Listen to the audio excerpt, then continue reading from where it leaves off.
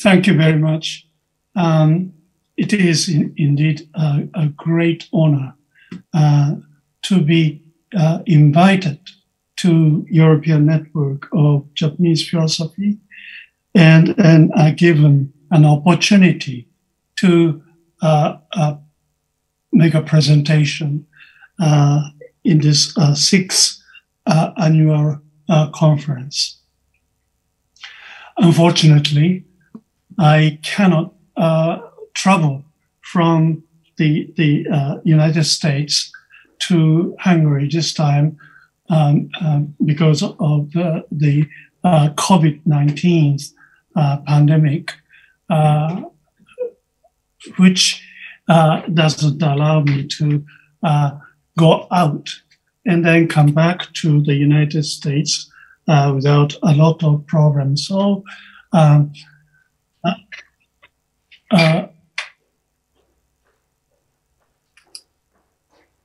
I decided to rely upon Zoom for this presentation.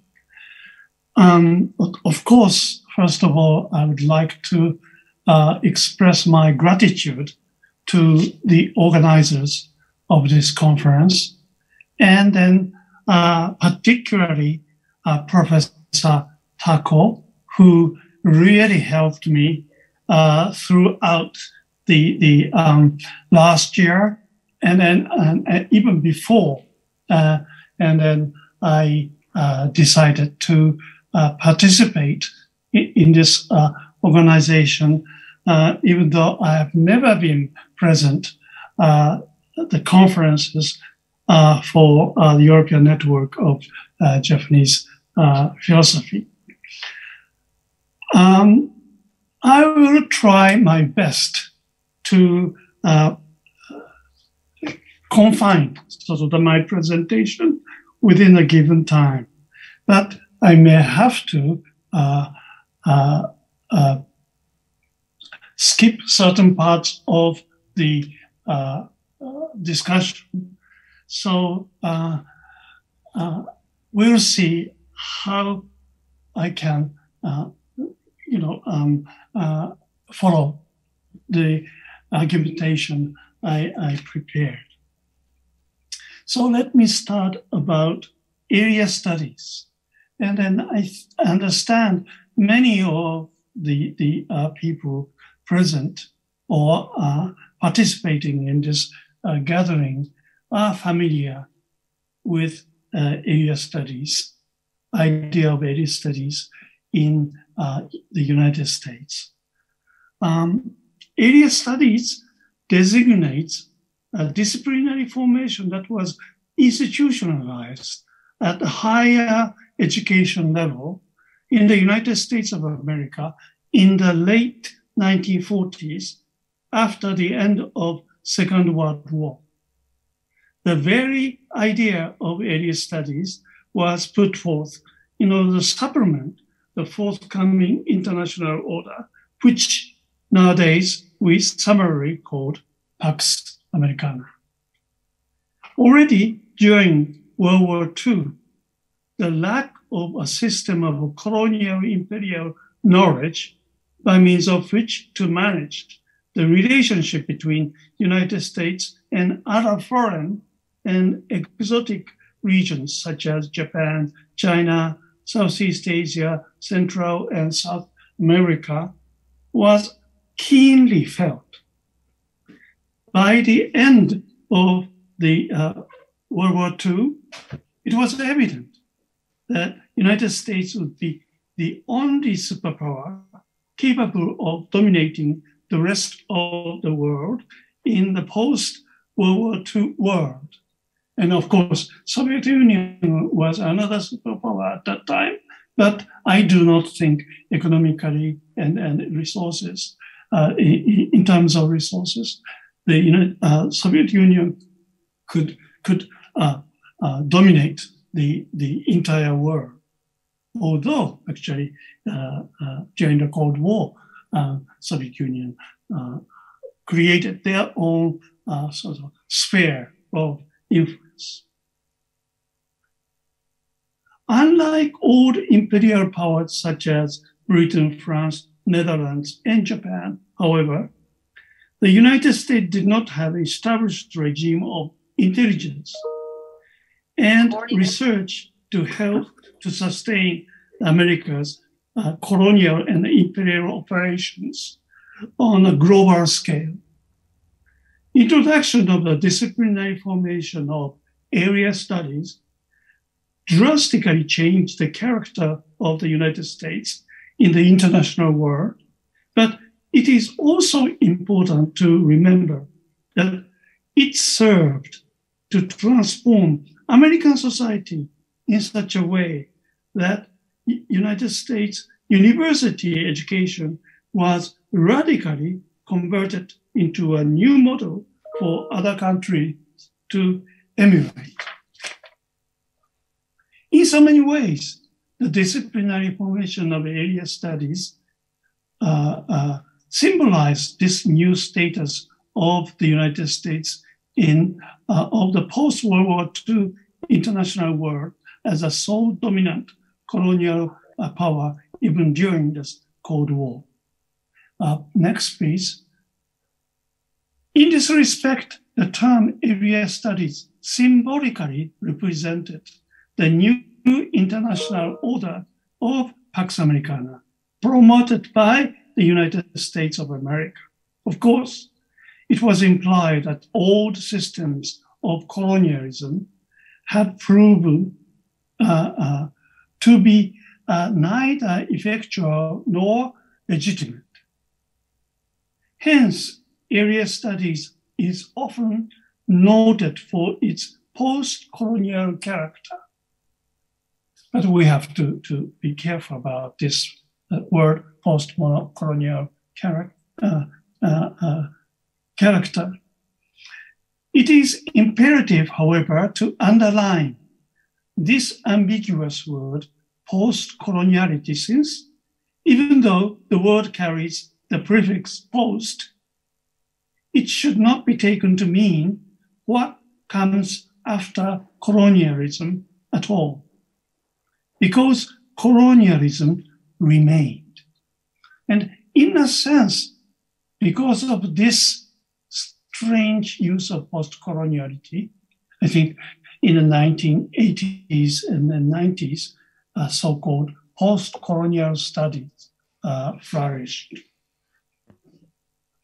After Second World War, United States attempted to resurrect the system of international law, but with major alterations. It was often claimed that the United States was opposed to the old system of international law that sanctioned modern colonialism, and opposed to the system according to which the world was divided into two regions. That is, one side is called Europe, where people and land were to be regulated by the system of international law. Therefore, I think international law originally was called European public law, with each state claiming to have its own sovereignty, clearly defined territory and population, and while the other was often referred to as non-Europe or the rest of the world, where territories and peoples were deprived of their territorial sovereignties and were vulnerable to colonial violence. Under the old system of international law, overwhelming portion of the world outside Europe, strictly speaking, Europe meant, I think, Western Europe, while Eastern Europe, along with certain portions of Western Europe, were not included in the international world. A certain portion of Western part, Europe, for example, Ireland, until early 20th century, was not really included as an independent sovereign state. So as a result, many parts of the rest of the world were eventually conquered and colonized. So in this sense, old international law, in a sense, justified and then sustained the modern colonialism. Next, please. At the end of World War II, the United States decided to abolish this bifurcation of the world and introduced revised system of international law, according to which peoples and large surfaces outside the West, I have to use the term West here instead of Europe, because Europe was gradually replaced by the new label of the West in the early 20th century. And these land surfaces and people outside the West were also entitled to their sovereignty and territory. Thus, the term post-colonial was promoted to characterize the new international order launched by the United States as if it had been the agent of anti-colonialism. Area studies played an important role in this propagandist use of the word post-colonial. Nevertheless, the colonial-imperial order of the modern world, the bifurcation of the West and the rest, actually remained intact to a large extent under the new arrangement of Americas.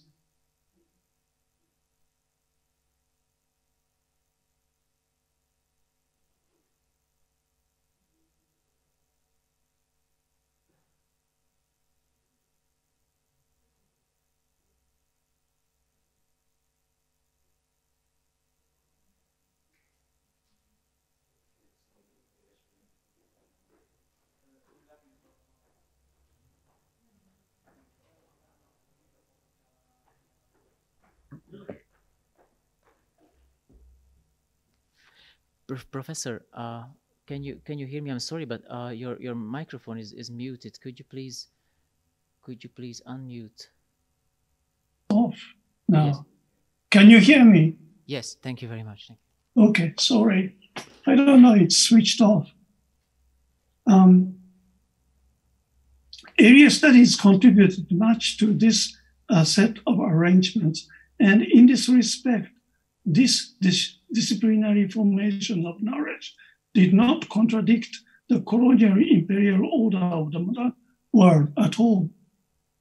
Through a variety of channels in foreign countries designated as areas, area experts participated in the intelligence gathering, interfered with political decision-making process, and then assessed economic political strategy for the United States and its allies. Just like the old colonial administrators in the colonies, area experts operated secretly to promote American interests in these foreign settings.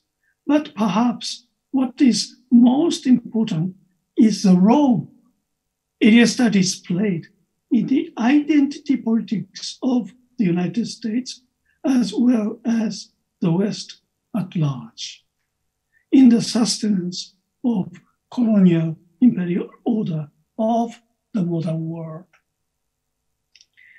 Initially, when the very idea of area studies was proposed at the Social Science Research Council in the late 1940s, indeed, North America was not included among geographic regions designated as areas.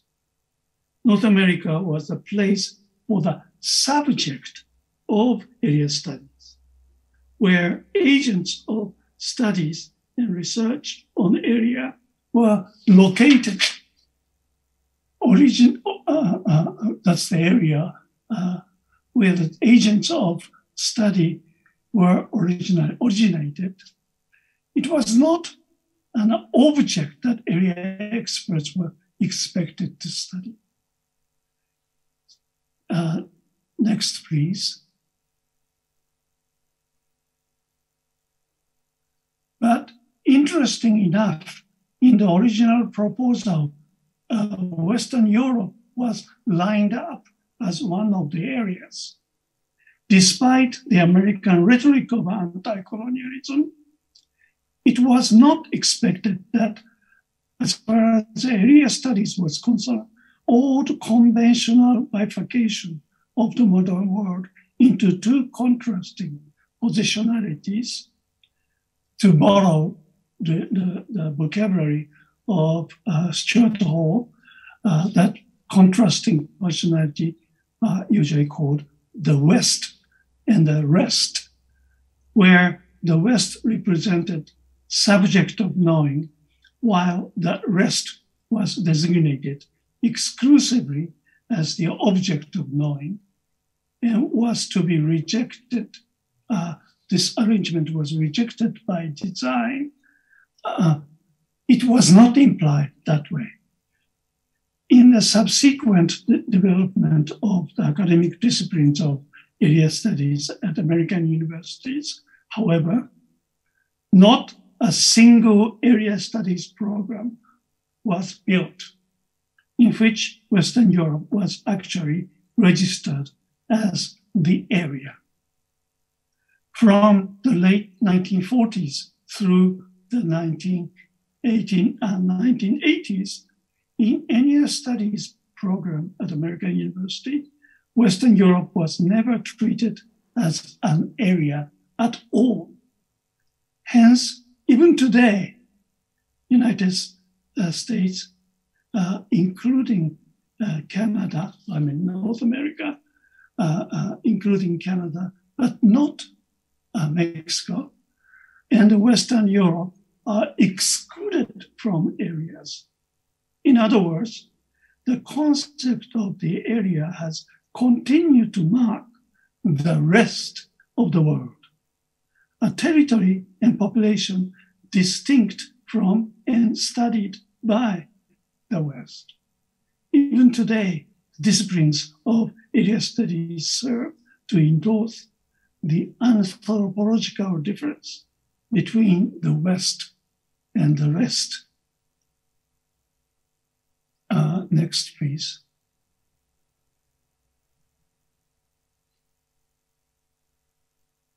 Okay, and then again, next, please. The term post-colonial, which was supposed to mark the newness of area studies, in fact, continues to endorse the underlying conviction of colonial imperial order of the modern world, namely that European humanity ought to be inherently and traditionally distinct from the rest of the humanity. It is in this particular sense the disciplinary formation of area studies has served to sustain institutional desire for anthropological difference. I will go back to the term anthropological difference later, and I want to later explain the conception of anthropological difference and how it is used. It is in this particular sense that the disciplinary formation of area studies has served to sustain institutional desire for anthropological difference. This is to say, the form of knowledge production concretized in area studies in nothing but a desire or prescriptive anticipation that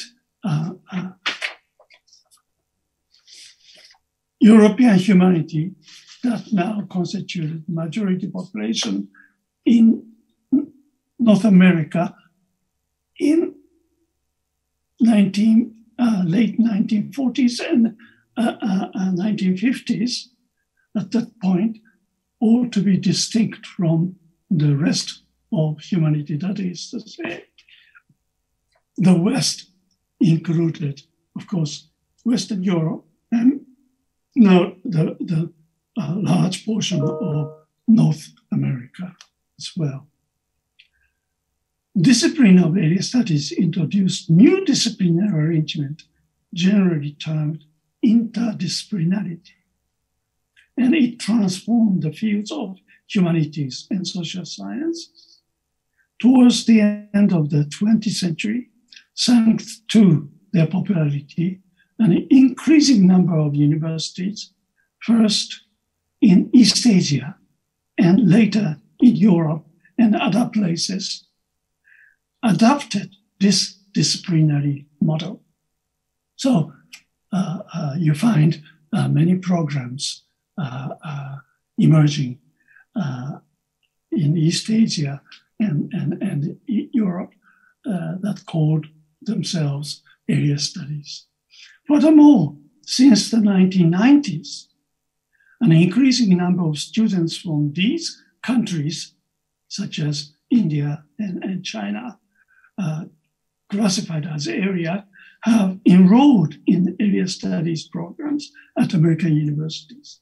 In other words, the flow of students from areas in Asia and Latin America gave rise to a confusion and irregularity at the heart of this disciplinary formation. Students from China and India, for example, were supposed to be objects of knowing, to play the role of indigenous people, to be studied rather than to act as a subject of knowing in area studies. Initially, those foreign and non-European students were treated as if their contribution to their academic scholar was only as native informants. However, some outstanding students from such backgrounds have begun to undermine some of the rules that covertly endorse the anthropological difference between the West and the rest.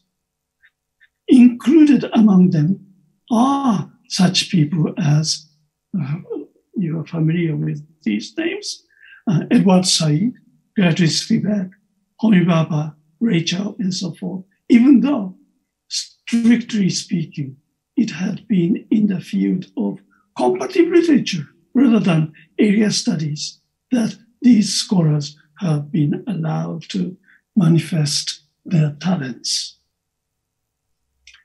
What is at stake is the very idea of European humanity, which has played such a significant role in the development of humanities and social sciences in modern world. Of course, the problem of theory, and by extension of philosophical rationality, has had a lot to do with the postulation of European humanity, even though the topic of European humanity in relation to theory has been carefully avoided in the field of area studies. Not to mention, the topic of theory in general is, well, frankly speaking, rather unpopular there. What we can observe today is a crisis of area studies. This in turn indicates the crisis of modern bifurcation of the world between the West and the rest. It is indeed a crisis of disciplinary formation involving humanistic and social sciences, but it also marks an opportunity to reconsider and reevaluate the status of theory/philosophy in the humanities. Can we continue to take for granted that as far as humanic sciences are concerned, theory means Western theory, and that philosophy is nothing but Western philosophy? Now, allow me to focus on the particular development of area studies after Second World War. I will discuss one particular field of area studies, that on Japan. Area studies, under the rubric of which so-called Japanese studies is conventionally subsumed nowadays, belongs to the relatively recent past in Japan. As I already noted, display program area studies itself was institutionalized in higher education after Second World War in the United States. Since the United States and Japan were engaged in Pacific War, many American policymakers already recognized the need for apparatus of education and intelligence gathering concerning Japan during the war. It was absolutely necessary to create a system by which to teach young soldiers and nurture expert knowledge about Japan in order to effectively and successfully engage in war against Japan. In a number of respects, the study of Japan served as a prototype of area studies in general after the period of Allied occupation of Japan from 1945 through to 1952.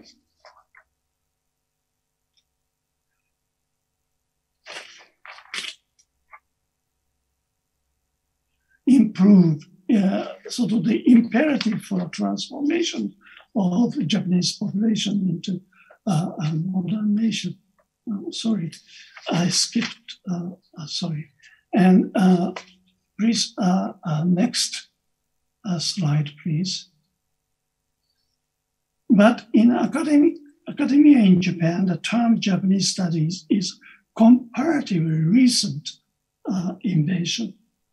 Historically, a group of diverse disciplines focusing on the Japanese literature, history, ethnology preceded it, but in contrast, these or their equivalents did not exist as academic disciplines in American higher education before the war.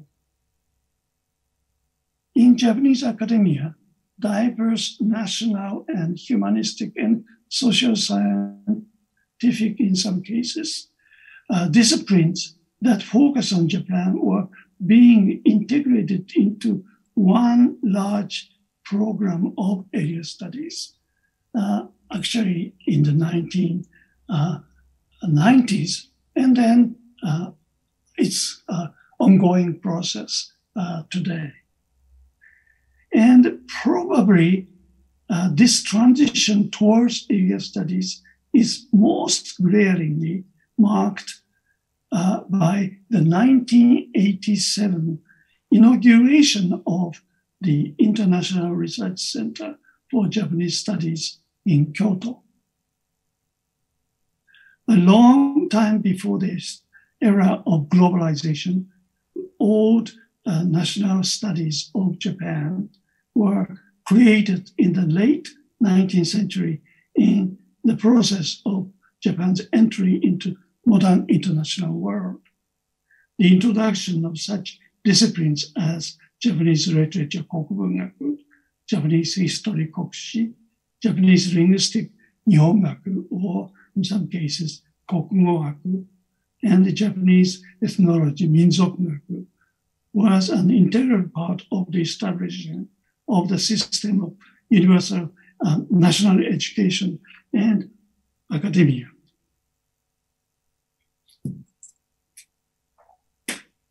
Modern universities were introduced in Japan for the first time,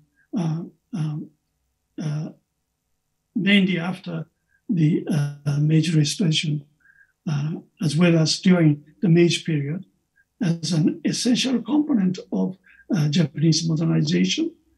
National disciplines in the humanities and social science were viewed as absolutely imperative for the transformation of the Japanese population into modern nation. And these national disciplines continued to be transformed and as the circumstances changed until the end of the Asia-Pacific War, but they were fully established and integrated into the system of universal national education and higher education in the Japanese Empire, which included annexed territories such as Korea and Taiwan. There are a few significant characteristics to be noted in the initial formation of modern discipline in the humanities. Generally speaking, national languages such as English, German, French, and Japanese were taught at university level. This principle of national language did not apply to social sciences, even though what language, for instance, United Kingdom, France, Germany were countries to which young scholars were often sent for professional training. Each social scientist was trained in and was a significant factor. So some social science are good at German, while others were good at English and so forth.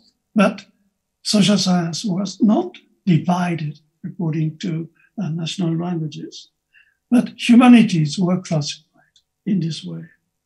First of all, national literature of European colonial power was acknowledged as something for the Japanese to emulate.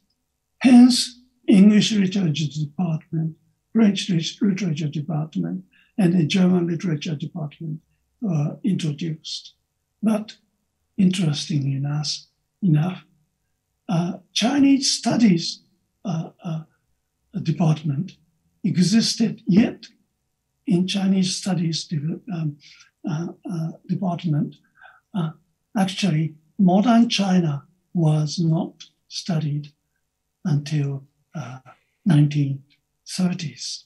I think Takeuchi Yoshimi, very well-known sinologist, once commented and criticized the status of Chinese studies at Japanese universities. And interestingly enough, this modern humanistic formation included the discipline of philosophy itself. The modern humanistic sciences were established in Japan within the purview of discourse of the West and the rest. In this sense, very interestingly, word tetsugaku, Japanese word tetsugaku, meaning philosophy, itself is a neologism. It didn't exist prior to modernization of Japan. And since the Meiji Restoration, many attempts have been made to assert something like philosophical argument existed in the Japanese archipelago, but an academic discipline, the field of Japan's national philosophy, has never existed. Such genres of academic study modified by the word philosophy as Indian philosophy and Chinese philosophy existed, but it was not agreed that despite word philosophy, they could not belong to the discipline of philosophy itself. These topics were taught in the Department of Ethnology or others such as Indian or Chinese studies or Indian or Chinese history. I have not conducted any substantial research, so I cannot be too confident on this point, but I am reasonably certain that there is no philosophy department in the United States where one can outright study Indian or Chinese philosophy.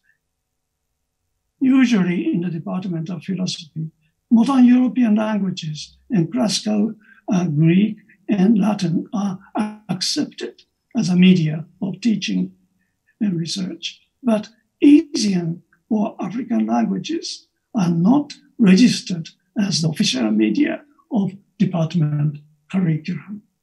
Of course, it has been implicit assumption since the late 19th century that students enrolled in courses registered in the department philosophy are capable of reading, writing, conversing in the modern Japanese language. So the modern Japanese language became a basic condition in which I think the study was conducted. And interesting enough, for early Japanese modern philosophers like Nishida Kitaro, where Nishida actually reminisced early days of his studies, that writing philosophy in the Japanese language itself was something very, very revolutionary. And for the first time, philosophical discussion was introduced in the medium of Japanese language. And of course, those students were expected to study European languages and in some cases, European classical languages, Greek and Latin. But most basic is that knowledge of European languages and Japanese language, modern Japanese language. And of course, this is a very important marker of Japan's modernization. That is probably for the first time. Japanese language itself was, in a sense, standardized national language of Japan was created, and it was the sign of modernization.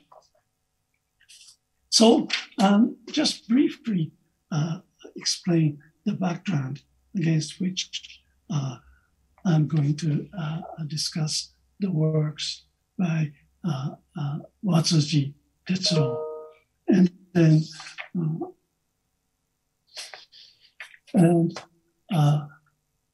also I would like to touch upon a bit about Edmund Husserl, because Husserl was very much concerned about the status of philosophy. And then also, he is the one who openly discussed the crisis of European humanity. So first of all, in relation to Japanese philosophy institution or institution of philosophy in Japanese education, let me briefly introduce Watsuji Tetsuro. It is no coincidence that intellectual work of Watsuji Tetsuro, perhaps the most popular philosopher of Japan, among area experts, is usually classified in the field of ethics or ethical thought, Japanese intellectual history or Japanese cultural history.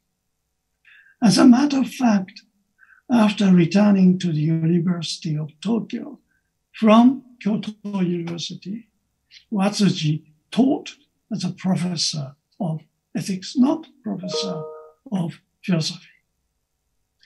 Interestingly enough, Japanese intellectual history has rarely been included in the curriculum of the philosophy department. In order to elucidate the status of Japanese philosophy, national philosophy by implication, with regard to the disciplinary genre of philosophy at large, we must consider two initial questions. First, philosophy was regarded, perhaps until the late 20th century, as the core discipline among the humanities. It has been nationalized in specific ways in Europe, I'm talking about, and as the education of national population became regulated by the ideal of the national and universal language in modern times. As a result, modern period is marked by increasing tendency to conduct philosophy in the medium of national language. Increasingly from the 17th and 18th centuries, philosophy considered itself as a humanistic discipline conducted in the national languages in Europe, French in France, English in the United Kingdom, German in Germany, and so forth. It did not necessarily imply that the topic to be discussed in philosophy were limited to those taken from the national history, but language in the medium of which philosophy was taught had to be the national language of the nation state, and the humanities departments were expected to contribute to the nationalization of the population. That's a characteristic of modern university in general. And of course, emergence of national languages itself is one of the most important markers of European modernity. How should we understand the new relation encouraged in Japan between the national language and discipline of philosophy? Second question. Indian or Chinese philosophy was not included in the curriculum of the philosophy department.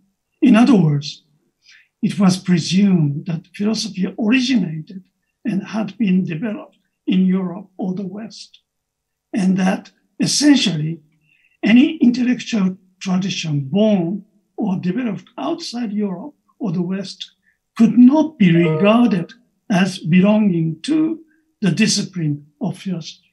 In short, philosophy was from the onset Western philosophy, even if this field of humanistic inquiry was not specifically modified the adjective of European or Western. It was inherently a form of rationality that could be found only in Europe or the West. In other words, philosophy was destined to be a spiritual shape of European humanity, to borrow Edmund Husserl's expression. It was a manifestation of a theoretical attitude that belonged exclusively to Europeans. Therefore, philosophy and theory were often almost interchangeable. Then, how do we deal with Japanese philosophy in this regard? Is it not an oxymoron from the outset?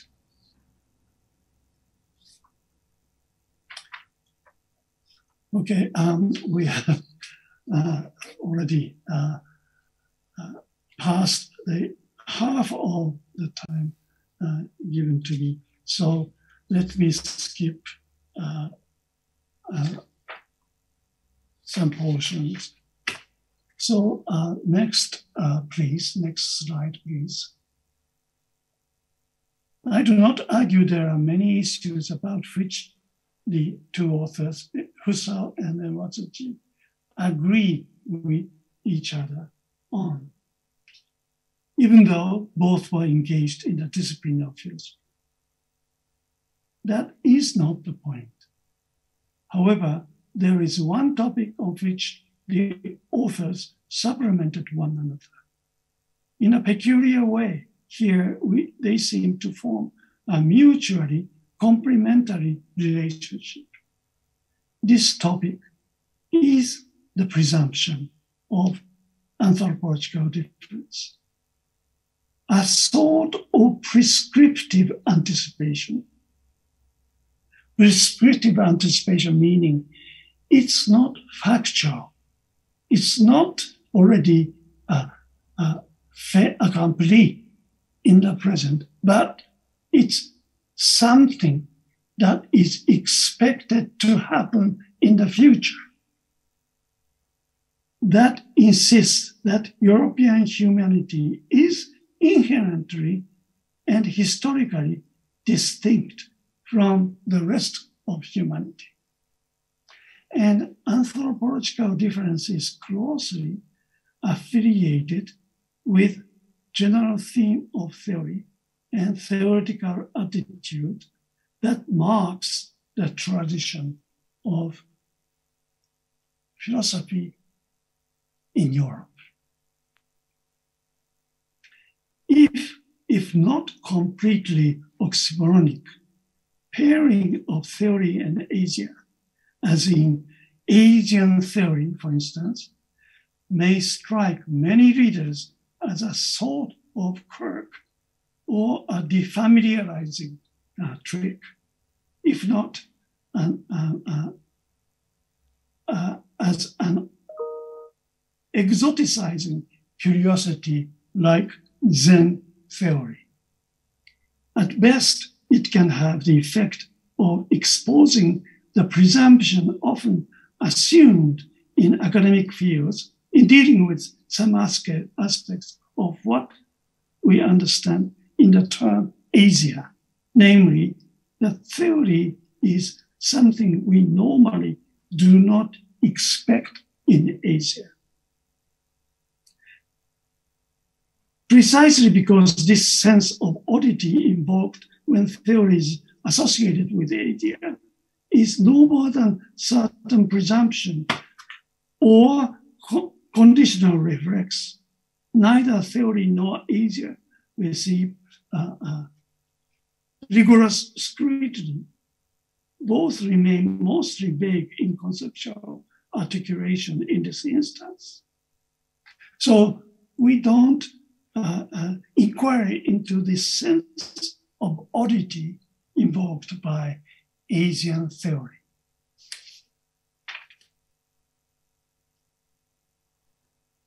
So why do we feel odd about unexpected combination of theory and Asia in the first place?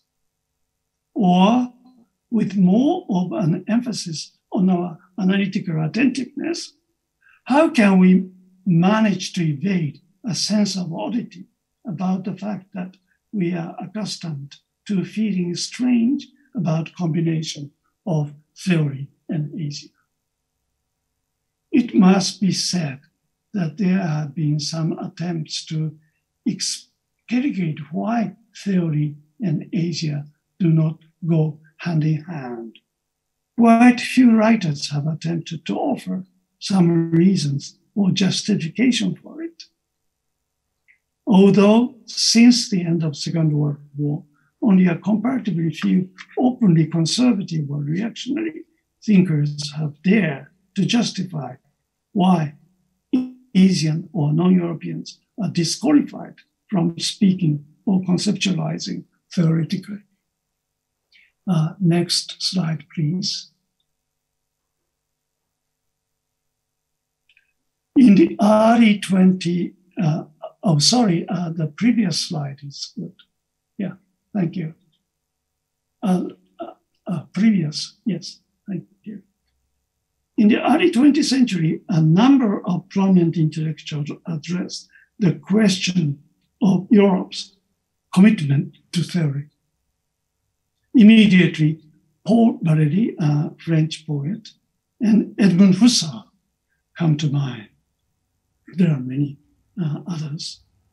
For example, Husserl argued that Indian or Chinese philosophy could hardly be regarded as authentically philosophical because life attitude that Indian and Chinese philosophers embody was not genuinely theoretical. For him, Europe was not merely a geographic category. Unlike empirical anthropological type, that's the term he used, such as the Chinese, Indian, Eskimo, or even the gypsies roaming territorial Europe.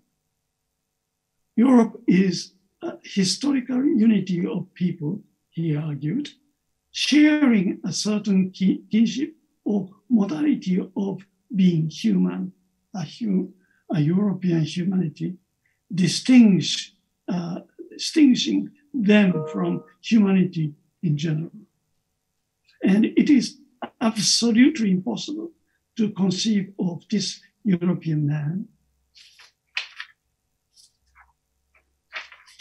without commitment theory, which had been handed down from ancient Greeks through to the 20th century in the name of philosophy.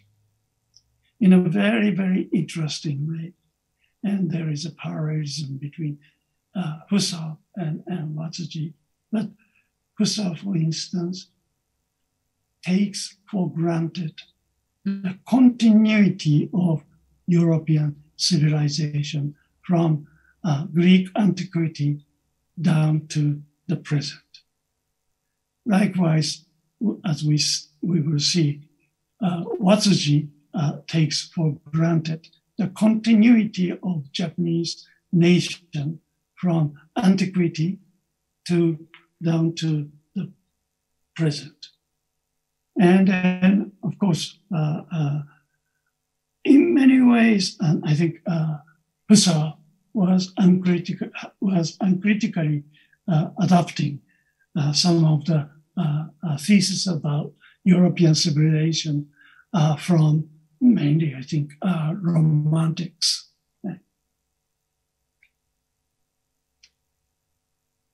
So, in other words, he wanted to discuss European crisis of European humanities and European sciences in general, but it was closely tied with the crisis of European humanities. In other words, he was horrified that Europeans were getting less and less spiritually distinguishable from such anthropological types as the Chinese and the Indians. To my knowledge, statement that we normally do not expect theory from Asia has been put forth on a number of occasions, and some people have wanted to raise this issue as part of their critical assessment of the contemporary world. For Husserl, what is significant about his recognition of European humanity, for instance, is that in his late works, notably his posthumous work, collected and then compiled under the title of The Crisis of European Humanity, European Sciences and Transcendental Phenomenology, the entire venture of his phenomenology was reformulated as a historical movement of European spirit, as a teleological project, which is at the same time a recourse to the past origin of European humanity on one hand, as well as an infinite ecstatic, that is to say, going beyond oneself, self-overcoming in the future on the other. Clearly, just before his death and under extreme political adversity, Husserl wanted to present his phenomenology as a historical embodiment of the mission for European humanity. He attempted to speak as the ultimate representative of the spiritual shape of Europe. This is the term he coined, spiritual shape of Europe. Let me offer a brief and admittedly rather sketchy historical assessment of Husserl's ambiguity as to the European humanities, because obviously under the national social nationalist government, he could have been expelled, or he could have been rejected from the so-called Europe, or first from Germany and then Europe itself. Yet he rather talks about the spiritual mission of European humanities. And it's a very complex relationship. And then today I have to skip this part because he was very much involved in the time, in the situation in Europe at the time. And then, for instance, he couldn't deliver a public lecture inside Germany, so that he had to go out of Germany to Austria and Czechoslovakia to give lectures. And one of the lectures is preserved under the title of Vienna lecture, right? In which he openly discussed the mission of European humanity. And situation of the period is as such. So let me go to skip some part because I think I'm running out of time. So next slide, please. One reason why I wanted to focus on Watsuji Tetsuro is that he has probably one of the most popular Japanese figures among area experts in North America, Europe, and East Asia. Of course, he also used to be very popular with Japanese readers. Even today, many people at least know his name, if not his publication on ethics, Japanese culture, Japanese emperor system, and pre-modern theaters in Japan. Although he often constructed his argument within the genre of philosophy, his philosophical writings appear very accessible to a relatively large number of people in Japan who do not necessarily have expert knowledge on philosophy. And he is known for his ability to produce lucid and easy to comprehend argumentation. Already in the 1960s, Watsuji was recognized as one of the leading historians of Japanese culture. And there are obvious reasons why he, in being well known as the most typical ideologue for Japanese cultural nationalism, was singled out for discussion of Japanese culture by Robert Bellah, as you know, one of the most famous sociologists who used to teach at Berkeley. Moreover, we cannot overlook the circumstances of the academic publishing industry that Watsuji was known as a popular public intellectual. He worked with Iwanami Shoten, Iwanami publishers from 1920s on. So he contributed much to the many publications by Iwanami Shoten, that is, until recently, I think, the leading publishing company in Japan. And many of you are familiar with this, with Iwanami publications.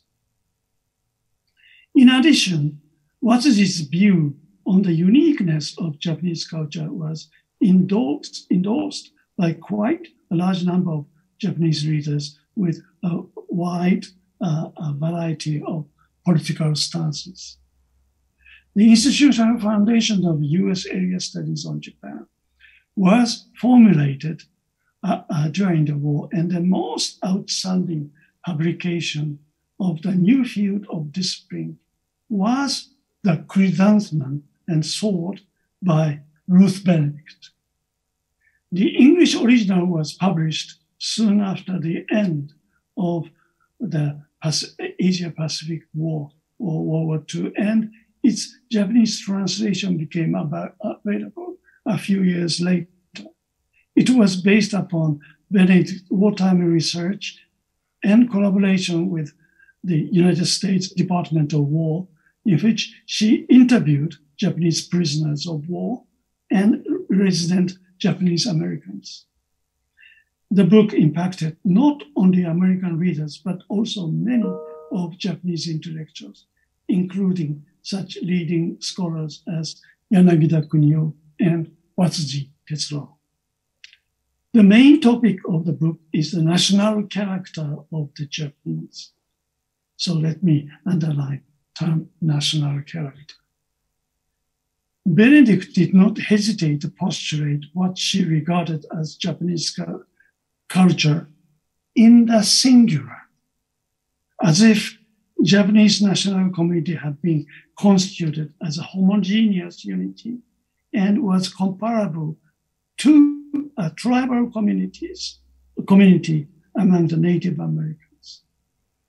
In this work of anthropology at distance, there is hardly any methodological or theoretical reflection as to whether or not modern national community of Japan could be posited as an equivalent to a tribal community in anthropological fieldwork. It is indisputably upheld that consisting on the one hand of the author anthropologist together with American Western readers at large, and they, in quotation, Japanese people who are singular object of this study on the other, are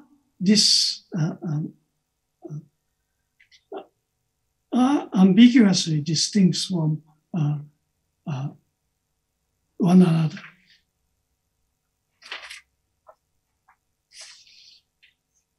Some of the epistemic presumptions I uncover in Benedict, Watsuji, and Bella may be particular traits of these individual authors, but I am not going to argue in that way. Rather, these traits are part and parcel of the institution of area studies. And in a sense, Nihonjinro, the discourse on the Japanese uniqueness.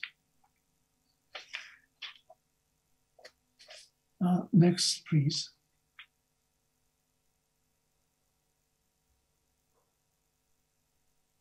Robert Perra's Japanese Cultural Identity, some reflection on the work of Watsuji Tetsuro, was published in 1968, 14 years after Benedict's monumental book. The Allied occupation of Japan, which started when Japan was surrendered to Allied powers in 1945, ended in 1952, and essay came out 1 year after the first Tokyo Olympics, in the midst of the high economic growth in Japan. Not surprisingly, his essay inherited many of narrative assumptions which Benedict put forth in her analysis of Japanese culture. From the outset, Vera points out, national culture of Japan is postulated as an organic unity in Watsuji's work as a whole. So Watsuji, in fact, adhered to the rhetoric of national culture from the outset. But Vera hesitates to query either over the historicity of the specific kind of cultural formation conventionally designated as national culture, or whether or not Watsuji's transhistorical use of culture could ever be acceptable. What is immediately obvious is that a nation is a community whose unity is extremely unstable, and that it is an organization whose identity constantly changes historically. But Vera pays no attention to the vicissitude of the unity of nation in this article. I think he would never have any opinion about such constancy about American nation. It is, of course, indeed taken for granted in his approach to American society that American nation is constantly changing. Yet, as far as Japan is concerned, he does not affirm that Japan too, or Japanese nation itself, is constantly produced and reproduced and changed.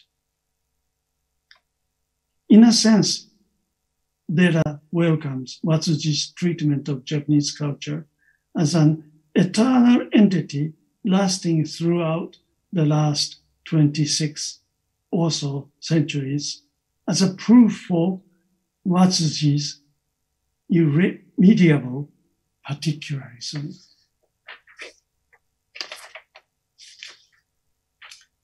So let me go through. And what is interesting, I'm sorry, I don't think I can offer very thorough analysis. So instead, let me just go through the Watsuji's very famous work, Climate and Culture, or Fudo. Right. Next slide, please. Fudo, that's the climate culture, is perhaps the most popular publication among Watsuji's. It included some chapters on so-called theoretical meditation on the relationship between climate and then ethics. But it was partly based on his experience during his journey to Germany. He was awarded 3-year study abroad scholarship for his study in Berlin. And he was curious about the indigenous. On his way to Europe, he became very curious about the indigenous residents whom he observed at ports his ships harbored at on his way to Europe.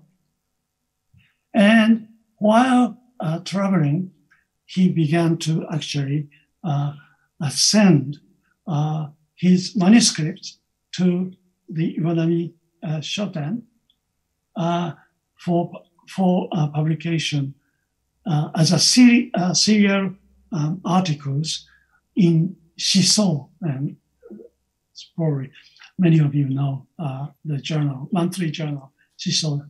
It's one of the very, very few remaining monthly journals in Japan today. So what we can observe is that his narrative is just like conventional touristic narrative, depicting the scenery of a foreign land he happens to visit. No description of interaction between the visitor or narrator, that is Watsuji himself, and the resident actually living there. That is to say, it's a very strange film because Watsuji continued to speak as if a tourist confined in a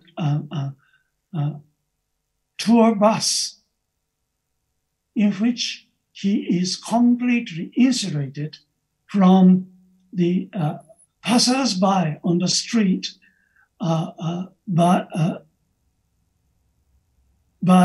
a thick glass of window. And he has no intention of exiting, getting out of bus, and then actually speak to the passers-by.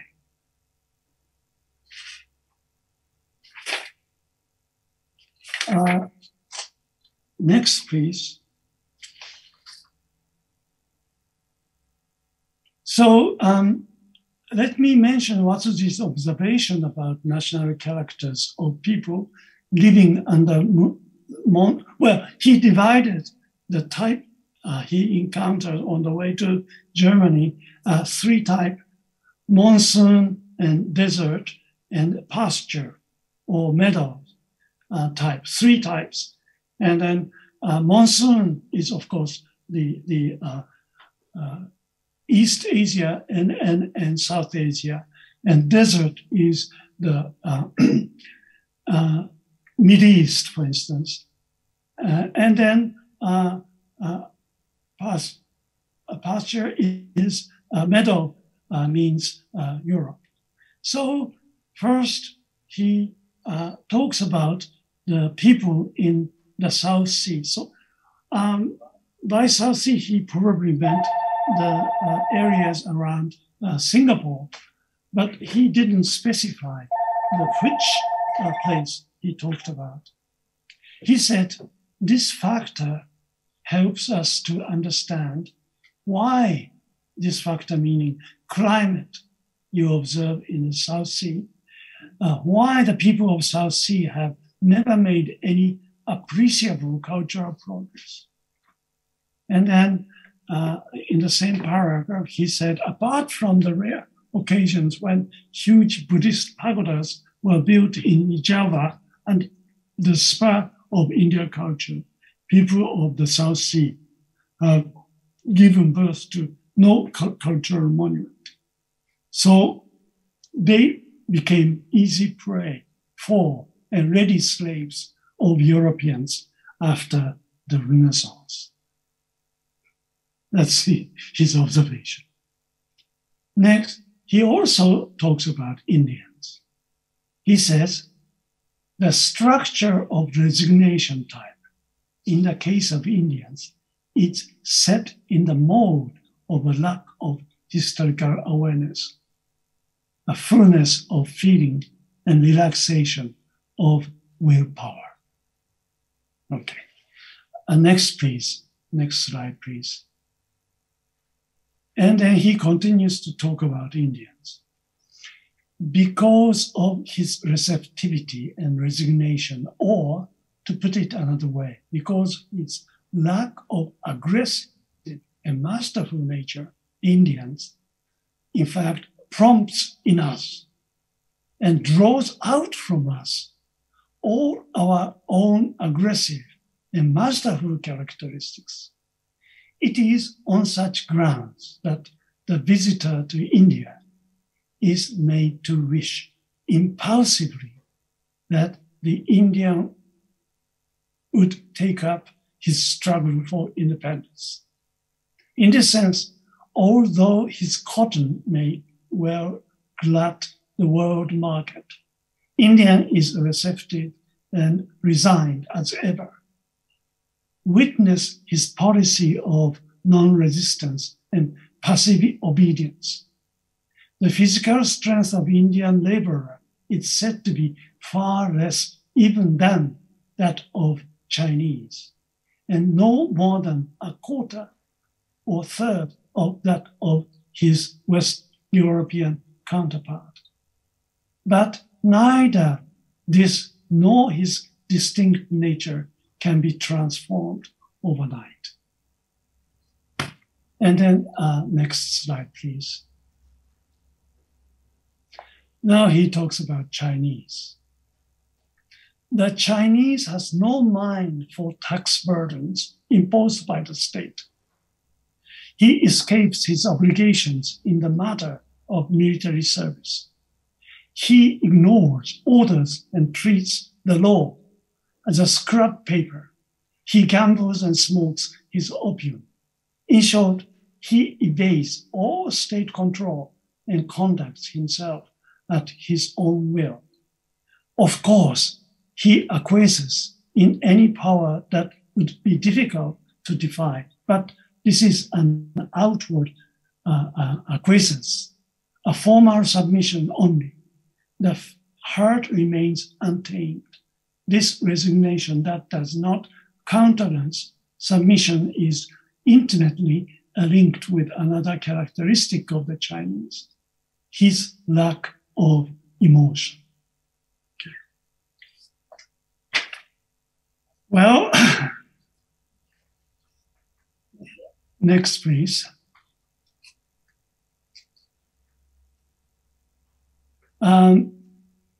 These comments show how he tried to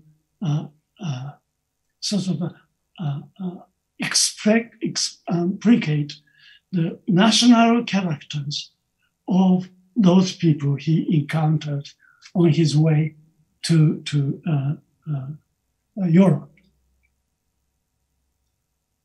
What he calls national character or cultural character is rather untheorized because Indians at that time did not have a nation in the modern sense of the word.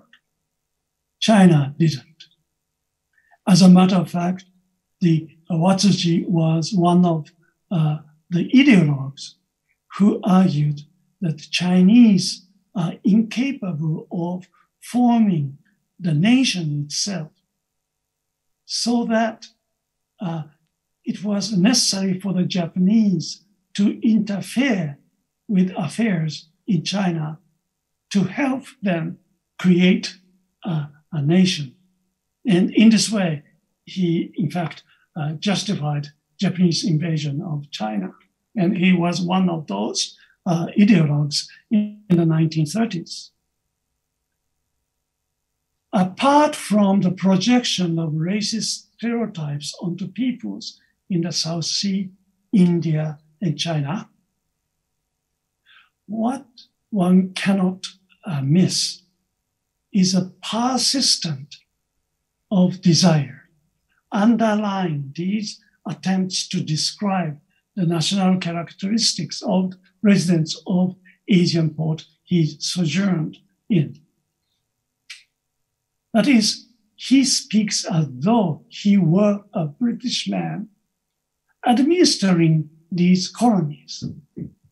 He tries to focus on the shortcomings inherent in these peoples and argues that it was not violent conquest on the part of British colonizer that enslaved those peoples.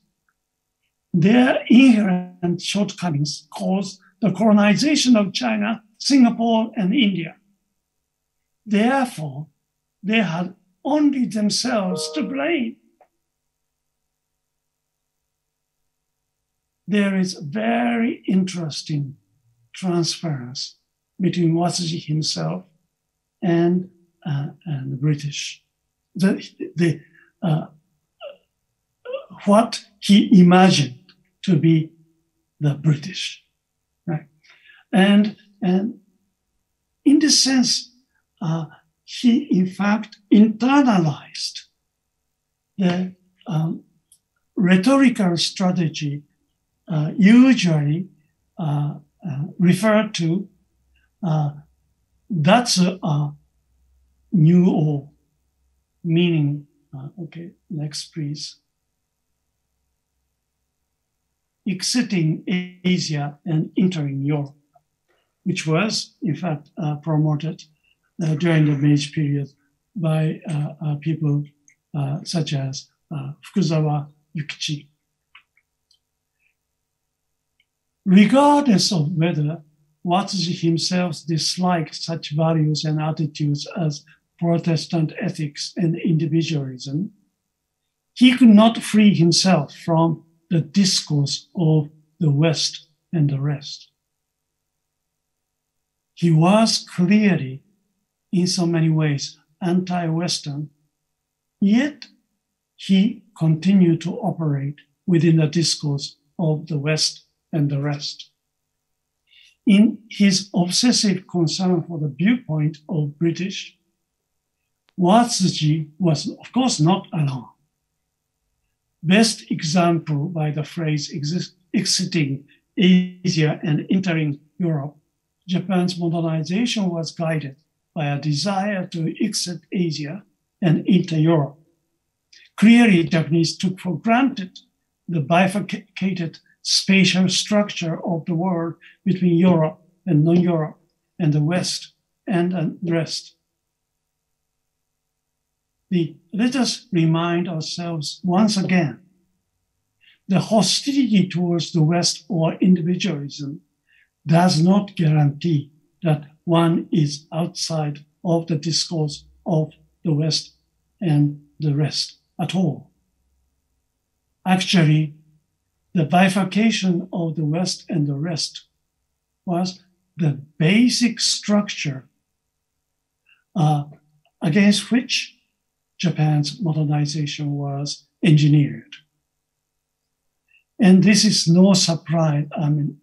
Therefore, there is no surprise that the discipline of philosophy in Japanese university is in fact organized according to the principle of the West and the rest. As a result, it was impossible to teach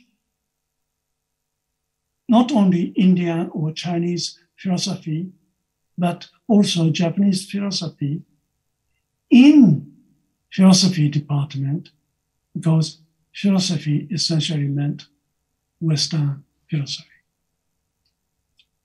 Next, please.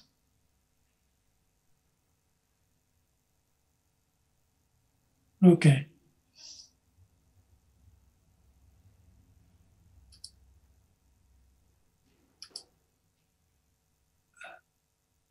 Well, we have already run out of time. So in this, my question is about the relationship between Watsuji and Robert Bellah. Robert Bellah pointed out that Watsuji was a representative figure, a representative philosopher of Japanese culture, precisely because of Watsuji's particularism. Of course, universalism versus particularism, this opposition played a very important role in modernization theory in general. And then, although he was much more critical of modernization theorists or the followers of so-called modernization in general, because he didn't agree with their reading of Max Weber. Max Weber actually was much more critical about contemporary capitalism. And in this sense,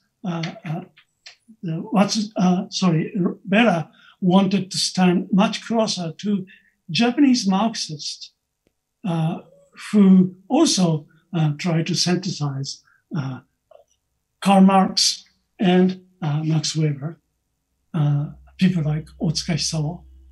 And in a sense, in a strange way, he was very close to the leftist intellectuals in the post-war Japan.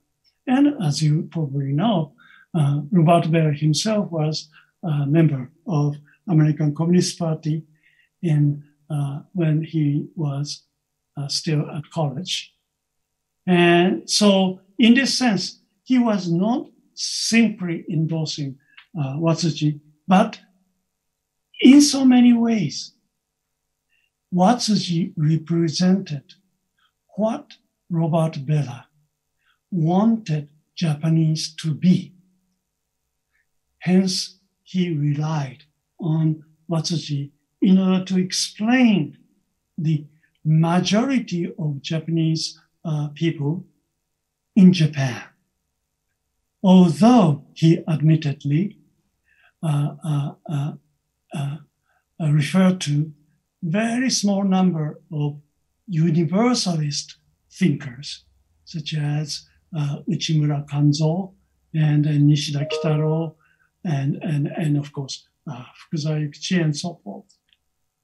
So there is certain structure of, I understand that this conference is organized under the title of counter-influence or influence. Instead of influence, I might introduce the idea of transference. That is to say, the mutually opposed parties, in fact, confirm each other for what they want to see in the other. And basic structure.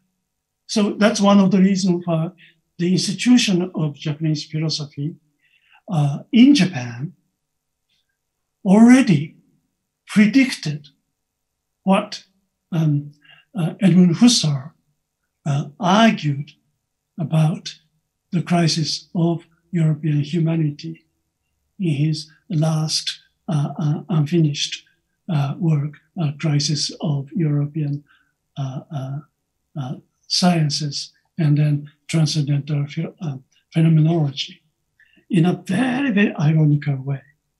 And of course, the further question is it possible to deal with this structure of transferential relationship? Is it possible to transform area studies in such a way that we can no longer adhere to the discourse of the West and the rest? I'm sorry, I had to rush towards the end because I ran out of time. But thank you very much for listening to my presentation. Thank you.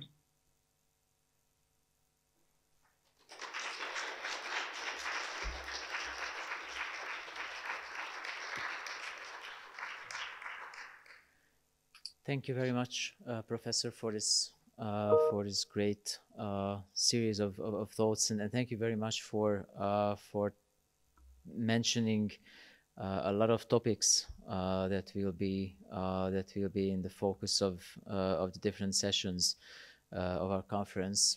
I think this was a very important keynote speech, also in the sense of opening our event and our joint thinking about influences and counter-influences and transferences, as you said.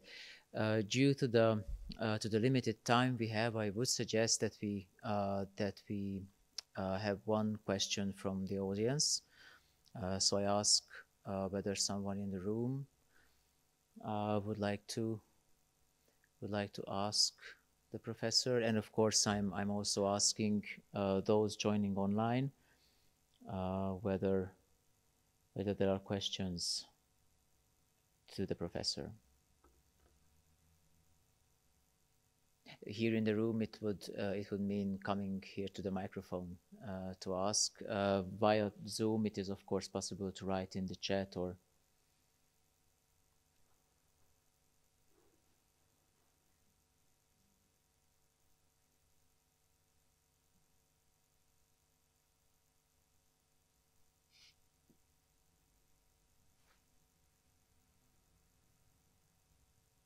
So if there are no questions, and I'm looking at the chat, there is only one comment that was not.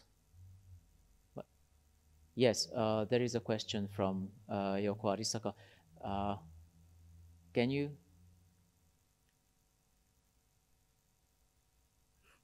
Hello.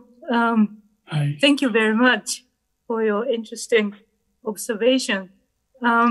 My question has to do with recent attempts in the academia for decolonization, and the framework has been somewhat shifted to the North-South discourse and challenges from the South against these hegemony of the discourse of the North. And in this kind of new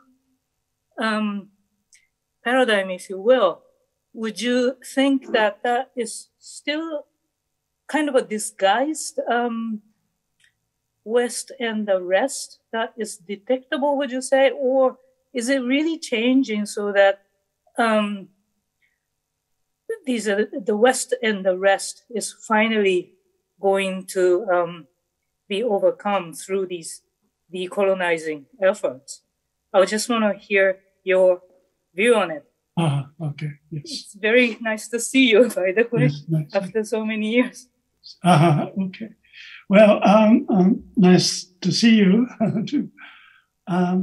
First of all, yes, the notion of the West, or even Europe, is over-determined. That is to say, there are many, many contexts in which the discourse of the West and the rest operates. For instance, in the 1960s, it is often said Taiwan belongs to the West, while the Eastern Germany did not belong to the West. Of course, in this case, the West implied the allied of the United States. And then the East, in this case, meant the basically socialist bloc or Second World. Or the West can mean, for instance, North Atlantic alliance between the United States and Western Europe. But it very often excluded Eastern Europe because as I mentioned about the area studies did not include the West, but in fact, Slavic language and Russians were in fact registered as languages of areas. So there is area studies of Slavic languages and Russians. So in this sense, the West is not unitary.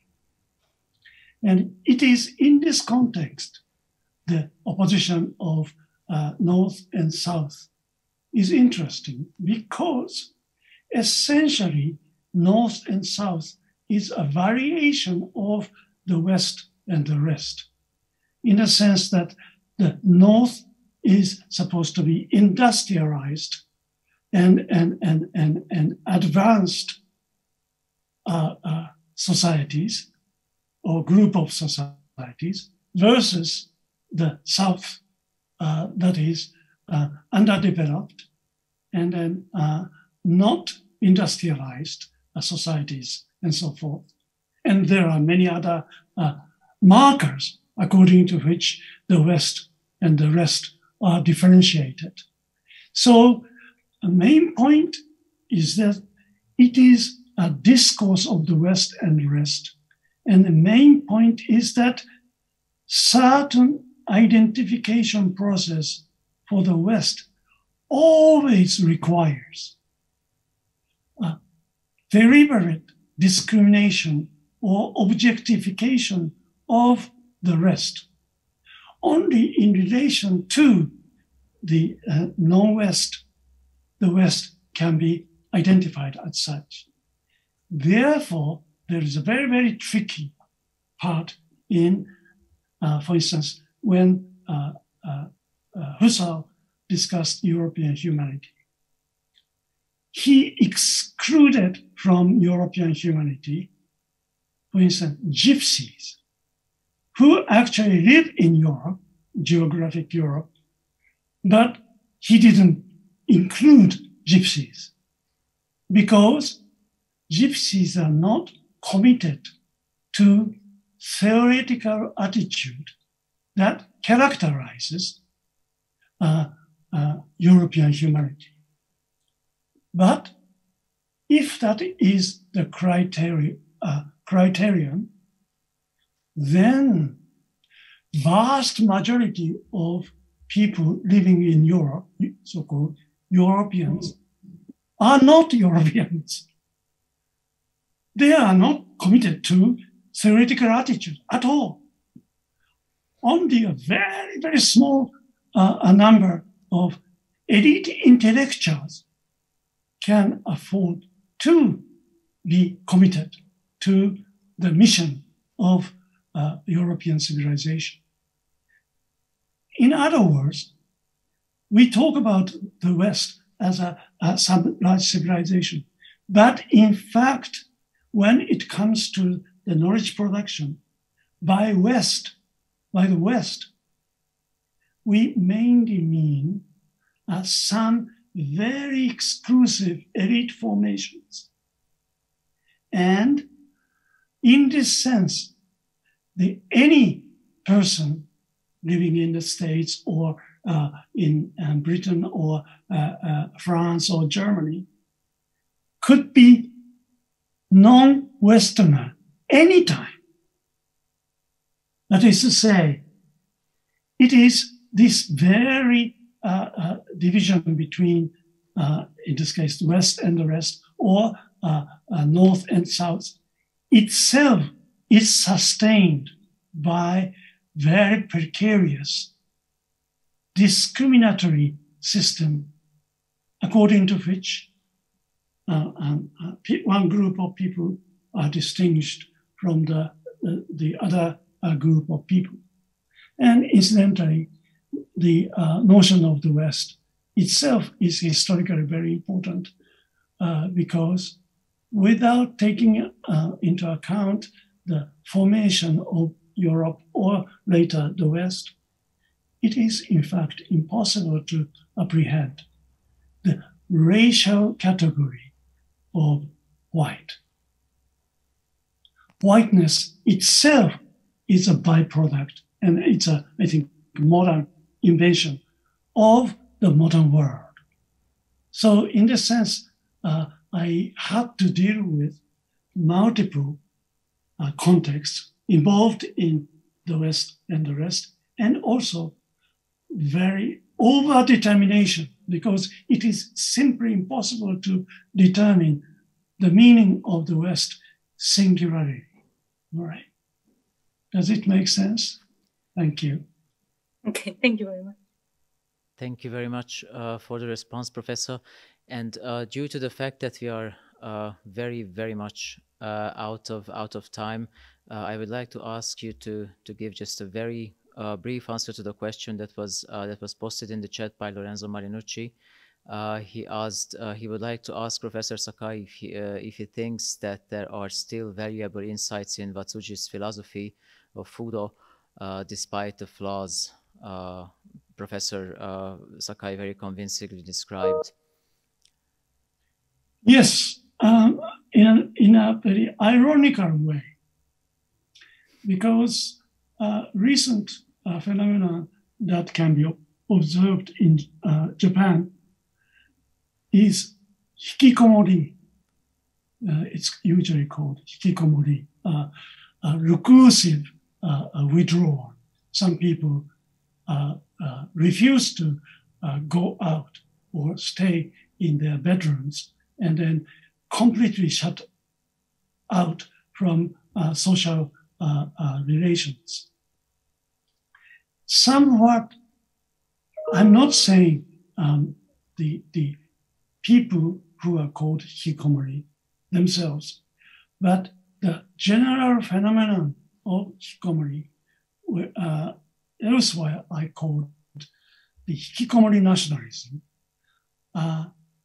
can be approached very much through Watsuji's analysis. Or, in a sense, I understand Watsuji's cultural nationalism is a form of hikikomori nationalism, in that he is utterly impossible, he is incapable of dealing with foreigners. As a matter of fact, about 2 decades ago, I was invited to join a workshop. I've forgotten where it was. It might have been at Columbia University or somewhere in California, and in which a number of very famous scholars who worked on the works of Watsuji Tetsuro joined from Japan, together with some area experts. And I'm sure a few of the American area experts who were present in the workshop are present probably today among the audience.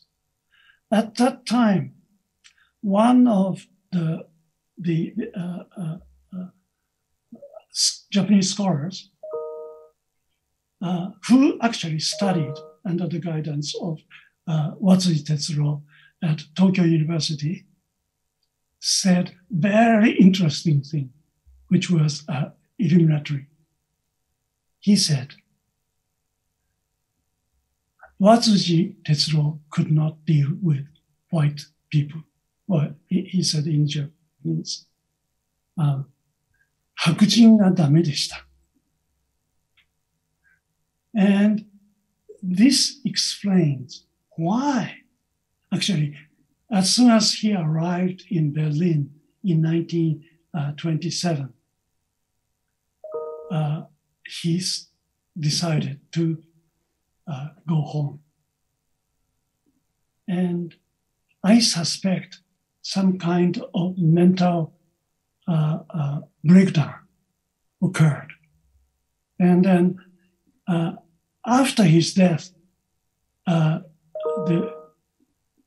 his correspondence with his wife was published as an anthology, and title is Hokoku no Tsumae, in which you can find some kind of a crisis going on in Watsuji's mind.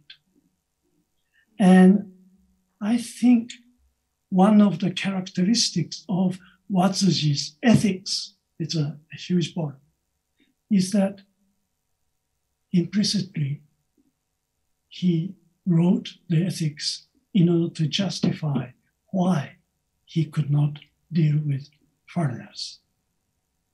Watsuji could not deal with the strangers with whom there is an element of unpredictability, accident, and uncertainty. But if we do not accept unpredictability and uncertainty and accident, it is impossible to talk about social relations, because in our relation to other, we constantly encounter unpredictability, uncertainty, and accident. That is, there is no social relationship that is devoid of aleatory moment. That is, every social relation we have with other person is in itself is a wager. So in this sense, I think we can learn some pathological aspect of society from, I think, Watsuji Tetsuro. And I'm not saying Watsuji ethics would help the people who are called hikikomori. Rather, general phenomenon of hikikomori nationalism, the exclusive rejection of foreigners, immigrants, and strangers can be analyzed in terms of Watsuji's work. Thank you. Thank you very much, Professor, for your great presentation again and for the answers. I'm sure we could continue the discussion much longer. I must say, however, that we have to continue with our next session. Thank you very much again for being with us virtually, and we really do hope that soon we can welcome you in Budapest in a physical format. Thank you very much, and thank you everyone for joining the presentation. Goodbye. Goodbye. Thank you.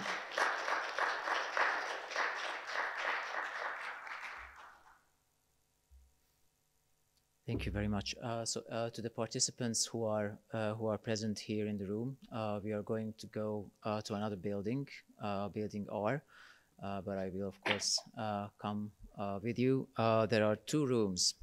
One room for the physical session that is going to start has started at 4 p.m.